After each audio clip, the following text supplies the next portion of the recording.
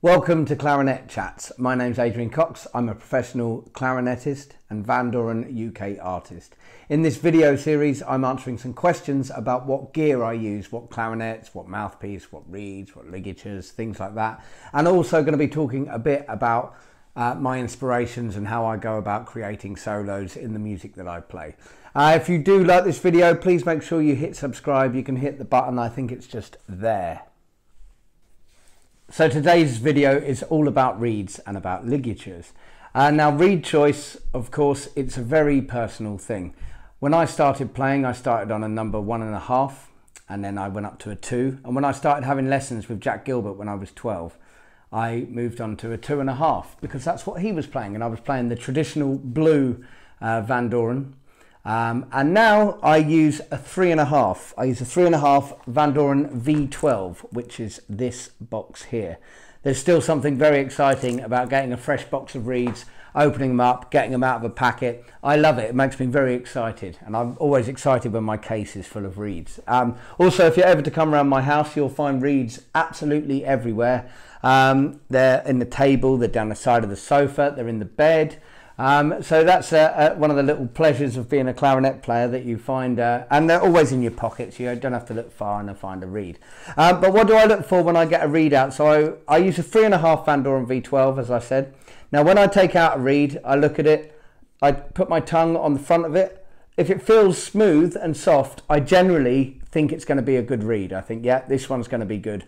And I look up to the light with it. I try and get a bit of light behind it. And what I'm looking for is a kind of V within the reed. So it going up into a point in the middle. So that it's, so it comes up, so it's thinner on the top, and the top edges here and here. And that's what I look for. Somebody told me that once. They said, if you can find that kind of reverse V, that upside down V, you'll generally find that your reed will work. I've never really looked into the mechanics of it, or why that is, but maybe that's something you want to look into yourself, or maybe I should look into it myself anyway. But also there's other things that you can get to help with that. So if I look at that and see that it's not, Vandoren do a fantastic thing called a Resurfacer and a reed stick. Now if you're clumsy like me, both of these things are made of glass.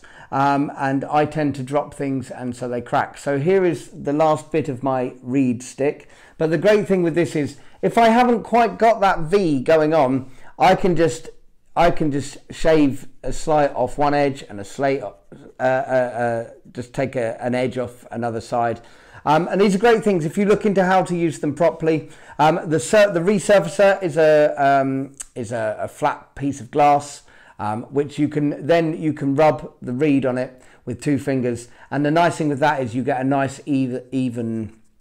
It will plane it down nice and even. Now the thing is, I use a 3.5 reed, but generally I shave my reeds a little bit, so they probably come up as like 3.3 or 3.4. So one of my suggestions that I would always say is I always get a harder reed so you can blow it in. Now also people talk about reed rotation. Unfortunately, I'm not one of those people who knows. What I do is, as soon as I get a reed that I like, I just play it until it dies, and then I have to go through the whole process again. So that's what I do with regards to reeds. But everybody is different, and I know people who can get a massive sound. They get a huge sound out of their clarinet, and they're playing a 1.5 or a 2, but I like a bit of resistance. So when you blow it, you'll feel that you're making that note. And also with the Vandoren 5JB mouthpiece that I spoke about in the last video, because that's a big mouthpiece, they recommend using softer reeds. But I like to think that part of my sound and part of my tone and part of my thing is because I use these stronger reeds on a wider mouthpiece. And I like to feel that I can fill a room. A lot of people say I'm very loud. When I was lucky enough to play at the Barbican with the Jazz at Lincoln Center, we did the Benny Goodman 80-year celebration concert of that Carnegie Hall concert, the famous one. And I remember going in there and blowing my first note, and the sound man saying, "You're definitely not allowed to go anywhere near one of my microphones." So that's what it is with reeds for me. I think you find your own personal thing, but don't be disheartened if you get a reed out and it doesn't work. There are things you can do. I'm going to put links to Vandoren where you can get the Resurfacer and the reed stick, because there's something that you should definitely have in your case. So ligatures.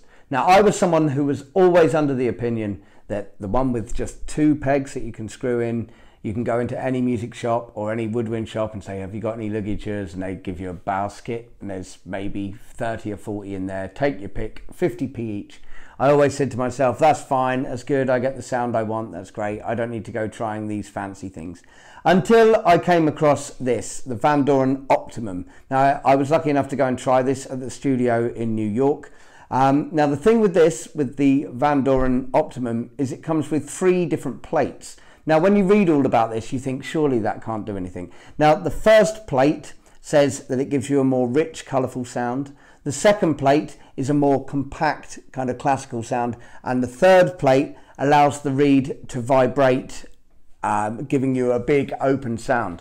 And would you believe it, I tried all 3 plates and I tried the ligature, and the one I went for is number 3. It's that sound that I'm always looking for, the bigger open sound. You know, that's my whole thing with playing jazz, is trying to get this big, massive sound. And so I ended up, well, I was gifted this one by Vandoren, and it actually changed, it changed a lot of things for me. It gave me a lot more control, and so I think it's worth trying them out. I'm not saying that it will work for you for definite, but for me, after 29 years of playing, I suddenly tried a different type of ligature, and it changed my playing. It enabled me to do a lot more. So don't just put them aside. But then some of my favourite players, people like Evan Christopher, if you talk to him about his ligature and you say, oh, why have you got that one? He's got one that's a band, and he said, it looks good in photos. So, and you know, and he's got this massive sound and all this. But I would thoroughly recommend just trying it, just experimenting. You can go into the music shop and you can try these. Try the 3 different plates, and I will. Again, there'll be links to where you can buy this or go and try this. But I certainly recommend trying this out. So there you have it, folks. 3.5 Vandoren V12s with an Optimum ligature using plate number 3. And as I said in my previous video, Vandoren 5JB mouthpiece. Go and check it out.